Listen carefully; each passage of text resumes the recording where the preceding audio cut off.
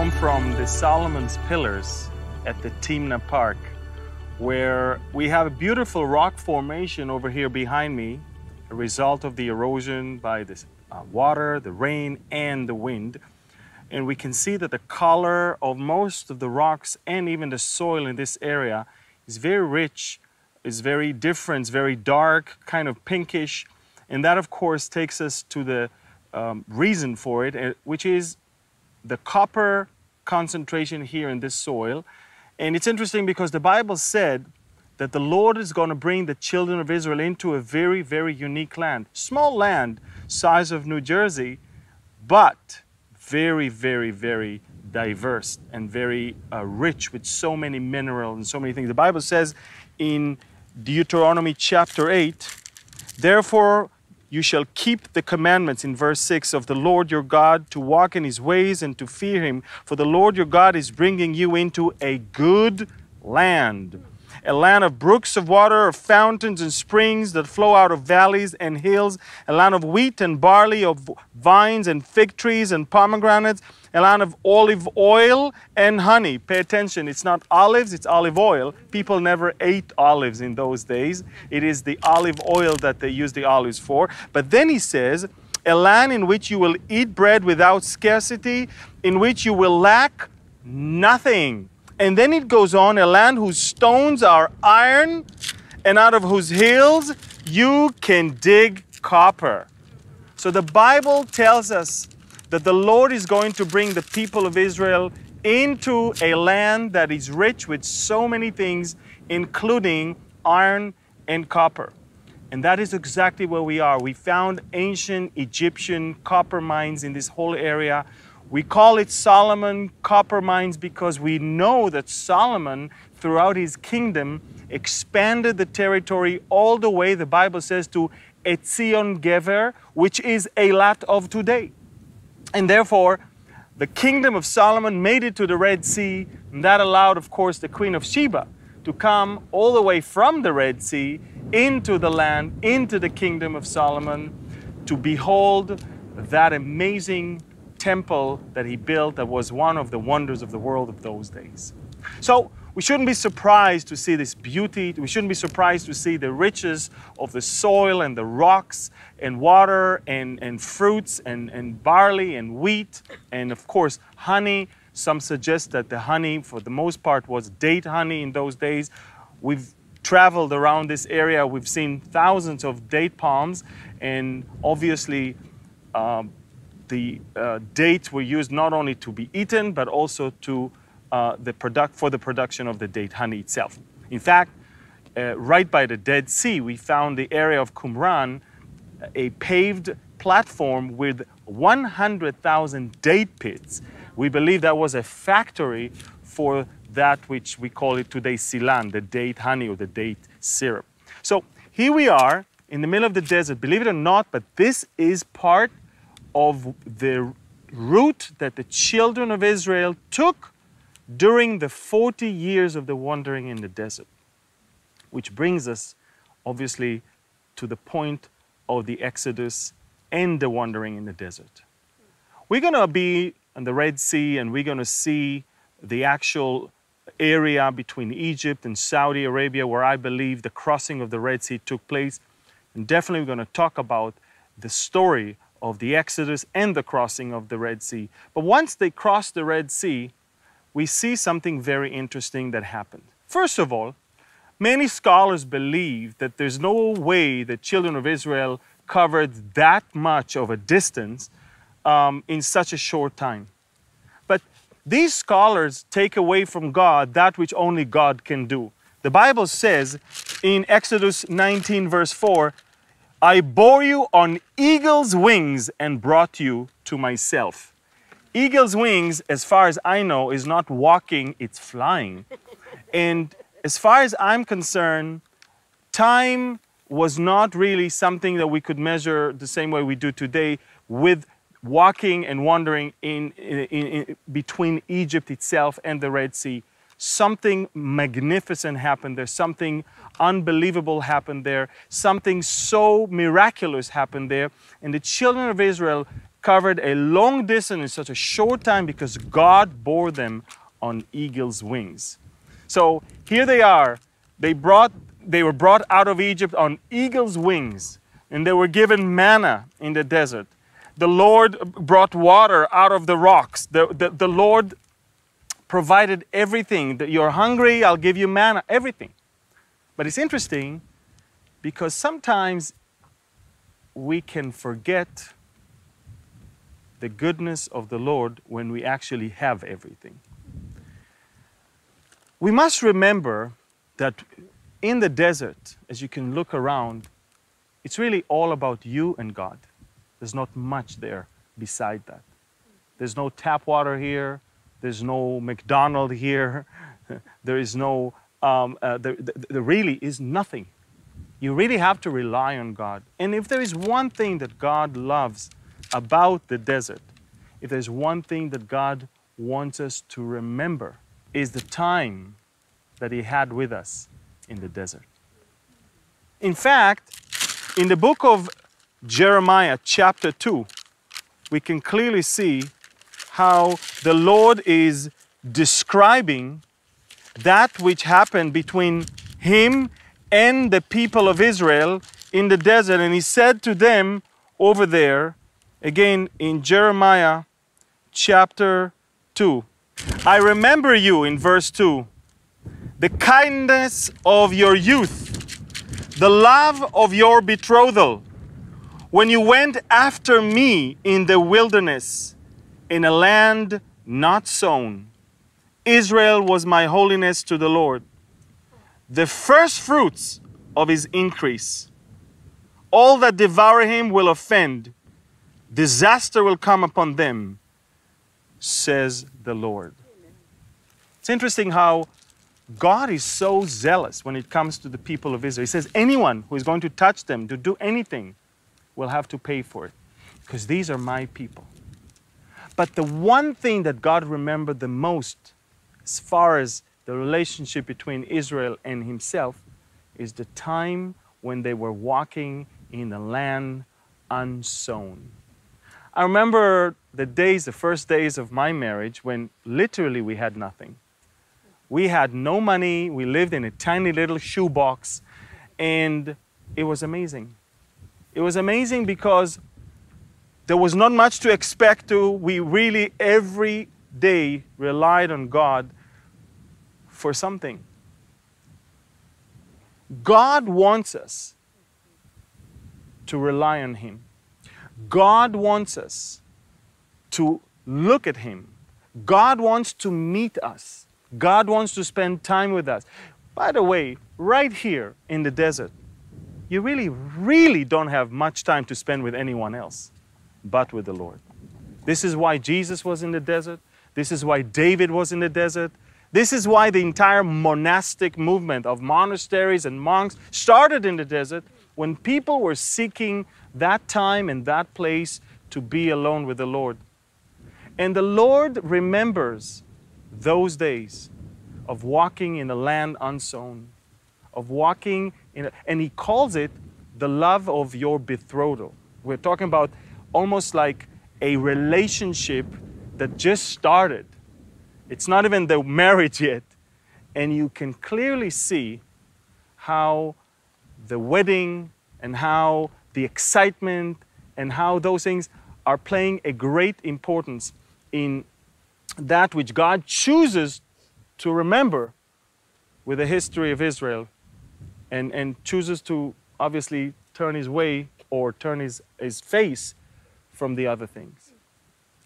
Now, we must remember that Moses came all the way with the children of Israel, all the way below Mount Sinai. It was in the desert just like this. You can clearly see right now something like that, and imagine to yourself that Mount Sinai was probably, 100 times higher than this thing. And Mount Sinai was a massive rock formation by itself. And Moses brings the children of Israel, and everybody's pitching their tents all around, and Moses is on his way. But before Moses in Exodus 32 went up to that mountain, in Exodus 31, we know that the Lord spoke to a man called Bezalel, who was an artist, who was given a God-given, what I call talent, to be able to do several things. One of them, the Bible says, is the tent of meeting. The tent of meeting. Most of the people around the world, then, they don't understand that the name, the real name, the original name of the tabernacle in the wilderness wasn't a tabernacle in the wilderness. It's actually a tent of meeting. And I love it because that's the essence of what God wants from us. God wants to meet us. God wants to see us. God wants us to be with Him. The meeting with Him is more important to Him than anything else that we might do as far as sacrifices in rituals and traditions. Just spend time with me. Sometimes we can try to do so many things to God, so many things for God, so many things in the name of God, yet we don't even spend time with God. It's interesting, it can be also the portion of many people in the ministry when they try to save the whole world and not even their own. And I feel that also. I'm being rebuked many times by the Lord that, you can travel and speak, but what about your own? So the entire understanding that we need to spend time with Him, we need to meet with the Lord, we need to be with Him, was there in that essence of the tent of meeting. It's interesting because there were special things that the Lord said that the tent of meeting should be made of and look like. But I want you to understand that in chapter 31, we see how the Spirit of the Lord came upon Bezalel, the first artist, and he made all of those things. And then in chapter 32, Moses goes up to the top of Mount Sinai. And while Moses is there, the children of Israel are doing something terrible. So terrible that you would think that after they do it once, after they were punished so severely once, they will never do it again. The children of Israel, who were saved and rescued from Egypt and were taken on eagle's wings, basically, all the way to the Red Sea. And the Red Sea parted and they crossed and they received everything they needed, whether it's food or water, whether it's protection and guidance in the desert, the pillar of cloud at the day and the pillar of fire at night. The Bible even says that the Lord assigned an angel to take care of His people, which, by the way, we'll take a look at it in a few minutes. We believe it was Jesus. Jesus Himself. Just like Jacob had another name, Israel. Just like Paul was Saul. Just like Peter was Simon. We can see that even in the Scriptures, the angel of the Lord is the one that always did things on behalf of God and was the thing, the messenger, the entity that God sent to lead and guide and take and rescue. And so we clearly see an amazing way of God's protection and provision, and all He wants is one thing from the people. He doesn't need their money. He doesn't need their singing. He doesn't need their dancing. He doesn't need their sacrifices. All He needs is one thing. Just obey. Just be in obedience to that which I'm asking you. I'm asking not much, but the little that I ask, I want you to obey.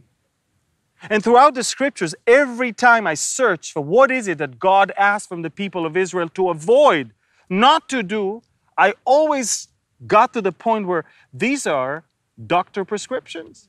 These are military strategies. God was there to help them to take care of their temples, the body, to help them to take care of themselves family-wise, to take care of their relationship, to take care of themselves from the enemy, to take care of the fabric of the society, to take care of themselves spiritually. So everything God says to the people of Israel while He gave Moses the law on Mount Sinai was actually instructions for life that would make your life better. And you can have a child and you can tell your child, stay away from this and stay away from that, because you know exactly what's going to happen if he's not doing that. And the child might not obey and, of course, suffer from the consequences. And all that God wants from us is that obedience will be there so we can see the fruit. The fruit of His love, care, provision, the fruit of God's grace. Now, the other day I was listening to a sermon given by a pastor, and he said that the Old Testament is no longer important. In fact, he said, we need to teach only the New Testament because the New Testament is the full counsel of God. And let me tell you something. One of the problems in those type of things is because there is that picture that God of the Old Testament is not full of grace and not full of love, and the God of the New Testament is full of grace and love. Almost as if there are two different gods. Almost as if there are two different scriptures. Almost as if it's two different ways and movements. And I'm amazed because when we come all the way to Deuteronomy chapter 33, which is the chapter that talks about the tent of meeting for the first time being active, we see that God talks to Moses and He says to him, Moses, you found grace in my sight. You found grace in my sight. How interesting it is that is the same thing that we can read when it comes to Noah. If you really think about it, we can see in Genesis 6:8, the Bible says that grace is there already with Noah. How Noah was found grace in God. From Genesis, the grace of God was there. The love of God was there. The care of God was there. It's not from Matthew. It's from Genesis. And then, of course, we can see in Hebrews 4:16 how we have that throne of grace where we can find grace when we need it. But that throne of grace is of the same God who is the same yesterday, today, and forever. It's not a different God. I've been to the Sistine Chapel. I've seen how Michelangelo described God. Michelangelo described God as a fierce, very angry, human face. And you see that people don't know Him. And you don't know Him because you don't have Him in you. And you don't spend time with Him. And you don't meet Him. There is no tent of meeting in your life with the Lord. Because if you come and see God, you know that He's full of grace and full of love, full of forgiveness. I'm thinking about the prophet Jeremiah writing those words, and it is a prophet that saw Israel completely in disobedience. A prophet that saw Israel preparing for a war when they shouldn't have. A prophet that saw arrogant and proud and boastful nation that thought that they could beat the Babylonians. And by the way, they didn't think that they can beat the Babylonians because God is going to be with them, but because Egypt is going to come to help them. How amazing it is that even in the midst of that, God speaks through Jeremiah and says, I remember our days in the desert, in a land that is not sown, where you relied only on me. I'm looking at the current situation of Israel. I'm looking at a country that is surrounded by Hezbollah in the north, ISIS in the northeast, Al-Qaeda on the east, Hamas in the south. And you're thinking to yourself, what is it that brings or gives us the assurance that we can live here in peace, stability, safety, and prosperity? You know, 10 years ago, Israel was lagging behind Greece in the GDP. We're talking about $25,000 per person per year. We're 37,000 already, and Greece is still 24,000. And we're still not where we need to be. And we're in the state of war ever since we were born with so many. Yet God is there to protect, because God has a purpose. And circumstances really means nothing. So Moses goes to the top of Mount Sinai, and the Lord says to Moses, these people down below, they are doing some horrible things right now. You better go down and see what they're doing. The people down below made a golden calf. But the worst thing was not just to make the golden calf. The worst thing was that they said, here are your gods, O Israel, that brought you out of Egypt. And you would think that such a terrible thing to say when you know that the Lord God of Israel did that and He was there for you. But just 40 days, Moses was gone. And that's it. We often give God time. We often try to tell Him, well, this is what you need to do, and that's the time frame you need to do it, or else I'm going somewhere else. 40 days. If you really think about it, that was a long time for them. They were used to see God in action every day. An eagle's wings, parting the sea, going every day. Every day, something happened. Suddenly, for 40 days, they hear nothing. And this is sometimes the hardest thing for us, is to wait upon the Lord. And so, guess what are they worshiping? They worship what? The golden calf. And I was thinking, why golden calf? Golden calf, or a calf, or a bull in those days, something that they actually brought from Egypt. Indeed, it was called apis or hapis. That was the name of that animal that was a representative of a deity. In fact, they say that it served as an intermediary between humans and all-powerful God. Somehow, they thought, we need someone to mediate between us and God. He's gone. He can't hear us. Isn't that so sad that millions around the world today, hundreds of millions around the world today, because they don't know God, or because they cannot hear Him, obviously because they don't have His Holy Spirit in them, they're looking for mediators. Whether it's Mary that you pray to in order for her to turn to Jesus, or whether it's a medium that you go to in order to tell you what's going to happen. That direct connection between man and God was damaged not because of God. It's because of man's lack of patience and lack of obedience. Very simple. And remember, God is in the business of a tent of meeting. God wants to dwell among His people. He wants His people to meet with Him, to spend time with Him.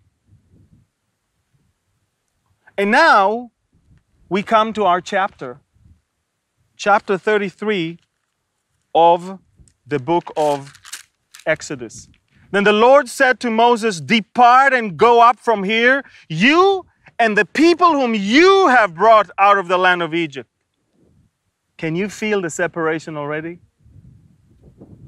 Can you feel that the Lord is not happy?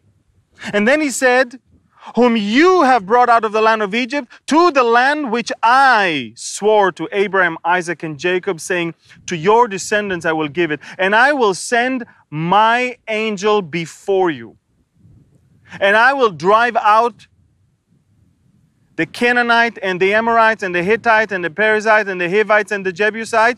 Go up to a land flowing with milk and honey, for I will not go up in your midst, lest I consume you on the way, for you are a stiff-necked people.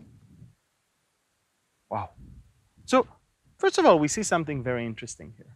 And a lot of people don't pay attention to it. God is saying to the people of Israel,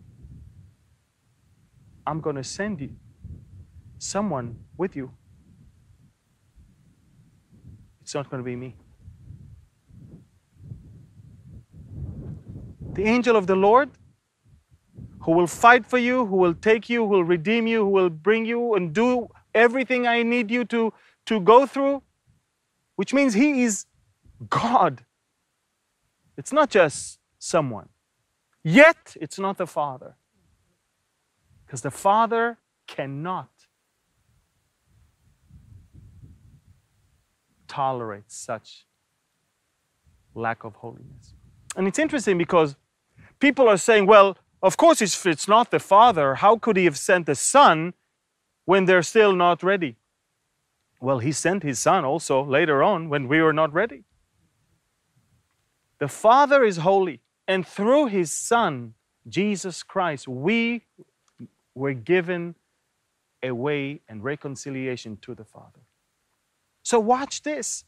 The Lord says to the people of Israel, to Moses, I am going to send you with my angel. But it's interesting because that angel of the Lord appears in so many places in the Scriptures. Places where we see it's what we call the theophany of God in the Scriptures. God will come in the shape of either an angel or a person. And that is, of course, Jesus. Jesus was there from the very beginning, from the creation of the world. He was there. He testified of Himself. Before everything was, I was. The Bible says, Mikedem, Mimeolam, from ancient times, before the foundation of the world, He was. That is the Son that was given unto us. And His going forth are from everlasting. So He was there when the world was created, and He was there when the children of Israel were there, and He was there about to lead them into their land. And it's interesting because the Lord says to Moses, you know, I can't go with you. You are a stiff-necked people. That's it. You know, you just don't listen. Every time I'm thinking about my nation, my people, I'm reminded that we are a picture of the whole world. And yes, we were in disobedience. But why is it that God is writing all about us so the whole world is going to read and learn? It's what I call shaming. Well, it's because we are a picture of everyone else. And it's because the love of God shown to Israel is the love of God shown to the whole world also. And through them, in spite of what they do, He's going to produce the faith in one God to the whole world, the Scriptures, the Word of God to the whole world, and the Messiah, the Son of God, to the whole world. It is through them, that stiff-necked people. And all of us can learn from that. God cannot be with us. He cannot dwell with us. He cannot tabernacle with us. He cannot meet us if we're stiff-necked people. Oftentimes, people don't understand why they can't hear God, or they don't see God answering prayers. Well, the Bible gives us a list of reasons why God may not answer your prayers. In fact, all of them has to do with you, not with Him. If you are not walking in His ways, you cannot expect Him to do His part in this whole thing. And so Moses heard that. And it's interesting, God is not saying, oh, we are so stiff-necked people, I'm going to send you to hell right now. No, He says, I'm going to send you to a land flowing with milk and honey. Why is it? Because God is a God that keeps His promises. And He keeps saying that. It's the land that I swore to your fathers, Abraham, Isaac, and Jacob, saying to your descendants, I will give it. If I promised, I will fulfill it. So wait a minute, you want to tell me that if God promised me eternal life and I wasn't a good believer for a certain time or I did some wrong things and now I repented, do you want to tell me that He will keep His promises? Oh yeah. Oh yes. I want to tell you that God is not looking for perfect people. I want to tell you that God is looking for obedient people. And God is looking for humble people that once they fall, they will stand up and they will repent and they will admit their wrongdoing and they will change their ways. God is, you know, the Bible says that from heavens the Lord looked down to see if any is righteous, if any is doing anything good, and He found none. God has a certain expectation from human beings and it's adjusted to who they are in a fallen world as sinful people. But all we need is that obedience that I believe can only be achieved when we have the Holy Spirit in us and can only be given to us when we accept Jesus into our very hearts. And the people heard this bad news in verse 4, and they mourned, and no one put on his ornaments. For the Lord had said to Moses, say to the children of Israel, you are stiff-necked people. I could come up into your midst in one moment and consume you. Now therefore take off your ornaments that I may know what to do to you. So the children of Israel stripped themselves of their ornaments by Mount Horeb. God says, take off all of that. You adorn yourself with things. You're celebrating in a world that you have created. But in reality, you walk in disobedience. I'm looking at the world today. Everybody's celebrating. There's carnivals everywhere. People celebrate. They could care less. Carnivals, by the way, it's all about carne, the flesh. It's all about how they can manifest the desires of their flesh. And God is looking at these people. And He's telling the children of Israel, take off all your ornaments. And then Moses took his tent, watch this, and he pitched it outside the camp, far from the camp. God says, you know, I can't be with you. So Moses says, you know what? You can't be with us. I'm going to take my tent and I'm going to go out of the camp and I'm going to pitch my tent far from the camp. And look what happened. And he called it the tabernacle of meeting. And it came to pass that everyone who sought the Lord went out to the tabernacle of meeting, which was outside the camp. How sad that God wanted to be amongst us. And it's us who drove Him out. And now we need to go out in order to seek His place and seek His face. That distance, that being so remote, the Bible says that we're separated from God because of our sins. But that separation was not meant to be. God did not and never wanted that separation. If anything, God remembers what? The times we were together in the desert.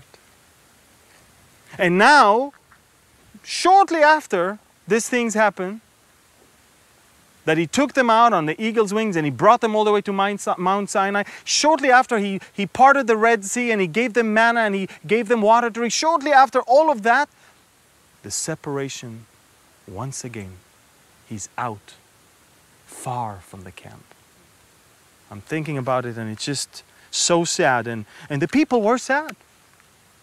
And then the Bible says, so it was whenever Moses went out to the tabernacle that all the people rose and each man stood at his tent door and watched Moses until he had gone into the tabernacle. And it came to pass when Moses entered the tabernacle that the pillar of cloud descended and stood at the door of the tabernacle, and the Lord talked to Moses.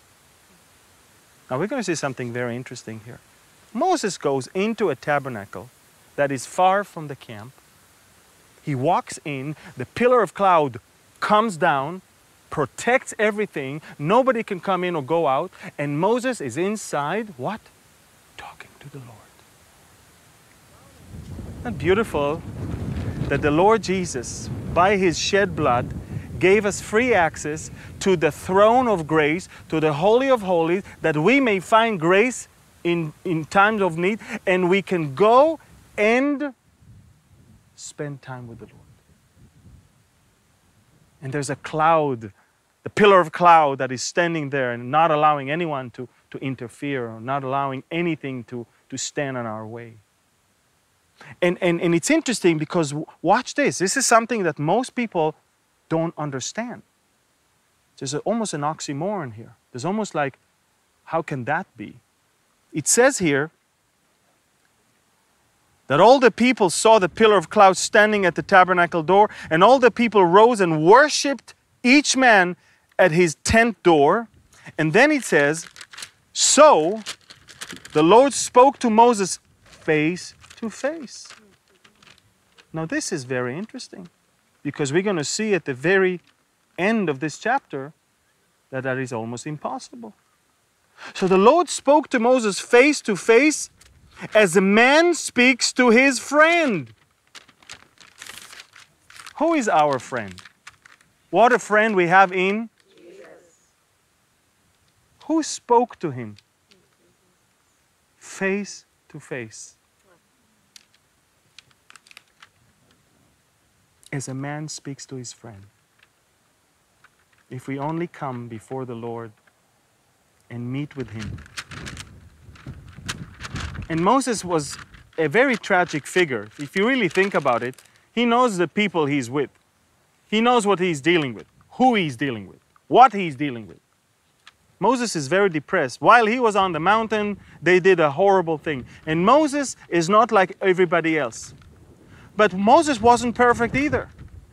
He had his own portion of disobedience, didn't he? But Moses spoke to God as a man speaks to his friend. And then the Bible says,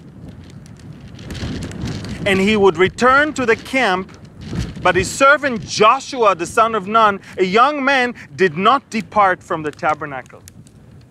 Look how God already prepared that young man to one day take the mantle of Moses and lead the nation into the land of Israel. He was there. And watch this.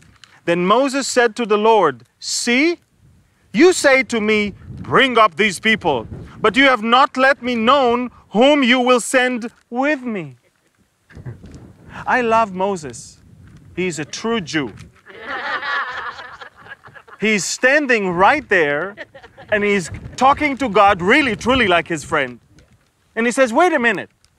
First of all, before God sent him to Pharaoh, Moses is listening to the Lord saying, you should do this and you should do that. And Moses said, by the way, what did you say your name was? It's a completely Jewish thing to do. But then, right here says, okay, you told me to do this and this and this and this. Who do you expect me to go with? I'm sorry, but look at them. Look at me. Now Moses is 80 years old. I wish all of us at 80 will be so efficient. But 80 years old. Moses is asking the real important question. Who will you send me with? Yet you have said, I know you by name, and you have also found grace in my sight. Moses is really like, you tell me you love me, that you found grace in my sight, you call me by my name. All of those things you tell me, and you send me all by myself? And look at this. Now therefore I pray, if I have found grace in your sight, show me now your way, that I may know you, and that I may find grace in your sight. Amen. Show me, if anyone goes to my Instagram account, that's the verse that I have.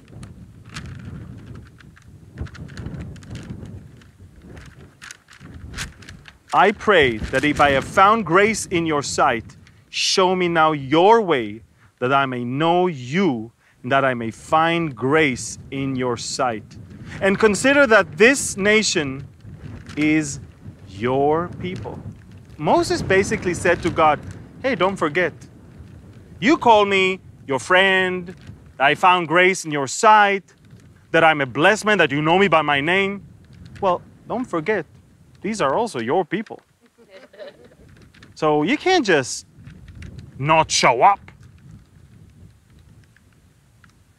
The Lord said, my presence will go with you, and I will give you rest. All it took for God to say, okay, is for Moses to say, hey, I'm praying that you will show me your way, so I may find grace in your sight. That's all. It's the essence of our lives.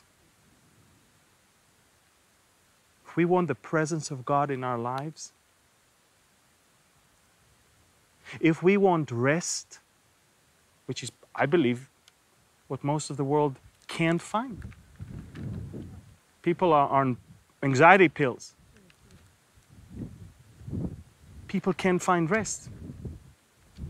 They don't have the presence of the Lord. And all of that, why? Because they simply don't have the humility to come before God, the creator of the universe, and say, I pray that if I have found grace in your sight, show me now your way, that I may know you, and that I may find grace in your sight.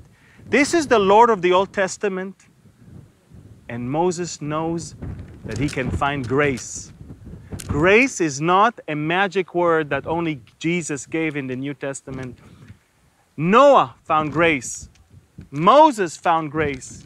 The people of Israel found grace. We can find grace. The world can find grace if the only simple action will be taken. Pray, not my will, but thy will be done. So the Lord says, my presence will go with you and I will give you rest. And then Moses said to the Lord, if your presence does not go with us, do not bring us up from here. Moses said, I'm not moving from this place unless your presence is with me. I'm thinking to myself, what an amazing testimony of a man that says such words to the Lord, the creator of the universe. I'm not moving from this place unless you go with me. You know what? This is the type of chutzpah that God really likes.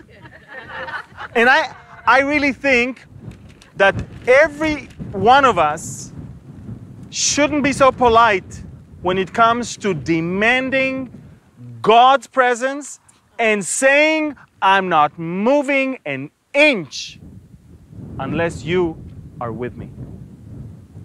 God loves this.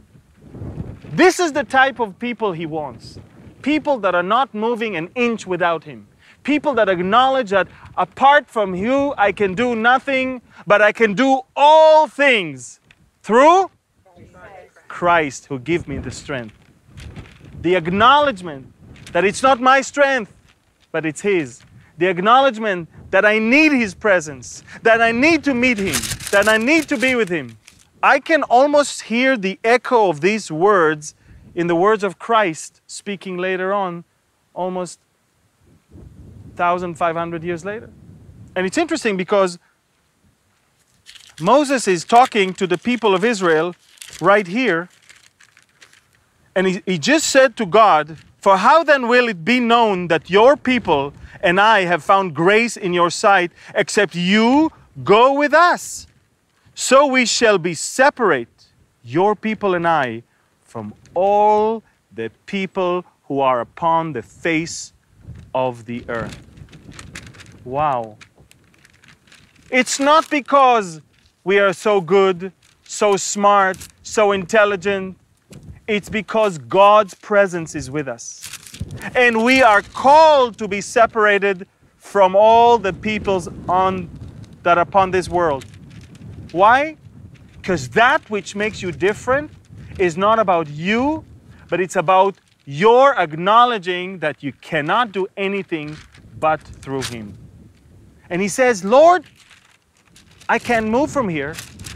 A, because I'm not moving without you. B, the only way I can be separated, me and my nation, the only way that we can be different is if you are with us." And if you want to be different, and if you want to make a difference, and if you want to be used by God, and if you don't want to be conformed but be transformed from this world, the only thing you need is the presence of God in your life. And the only way I know that the presence of God today can come and be part of you is by the Holy Spirit that will only come if you believe in Jesus Christ. There is no way, there is no truth, and there is no life but Him. There is no name under heaven by which men can be healed and saved but Jesus. And Moses knows that. You know why Moses knows that? I believe Moses saw Jesus. I believe Moses talked to Jesus. I believe Moses knows exactly that it's without Jesus he cannot do anything. Why? Because when we read that he spoke to him just like a friend, face to face, the Lord said to him, "I will make all my goodness pass before you, and I will proclaim the name of the Lord before you, and I will be gracious to whom I will be gracious, and I will have compassion on whom I will have compassion." But he said, "You cannot see my face, for no one shall see me and live." And the Lord said, "Here is a place by me, and you shall stand on the rock." Wow. Stand on a rock. "So it shall be while my glory passes by, then I will put you in the cleft of the rock, and will cover you with my hand while I pass by. Then I will take away my hand, and you shall see my back, but my face shall not be seen." So, ladies and gentlemen, God the Father, who was separated from us by our own deeds, who is so holy, who wanted to dwell with us ever since the Garden of Eden. The Bible talked about the fact that God was walking in the garden. Ever since then, God wanted to tabernacle with His people. How do I know Moses spoke to Jesus? It's very simple. No man can see the face of God. And God made it clear in that chapter. Yet, who is it that God had Moses talk to face as a man speaks to his friend, if not Jesus Himself? And we see the theophany of the Lord Jesus in so many places along the Old Testament that we shouldn't be surprised.